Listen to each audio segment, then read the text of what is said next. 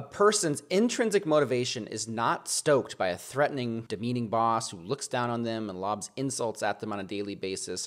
Motivation doesn't develop from high pressure, unreasonable, and looming deadlines, internal politics, or from overbearing SOPs and account managers. But this is lost on most bosses. Most bosses, whether good or bad intentioned, are creating environments that are killing the intrinsic motivations of the exceptionally talented people they're hiring.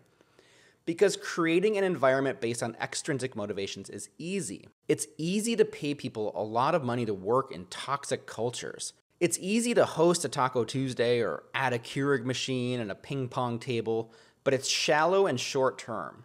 Creating an atmosphere in which people feel free to act autonomously and creatively work together towards the organization's shared goals is much, much harder to do.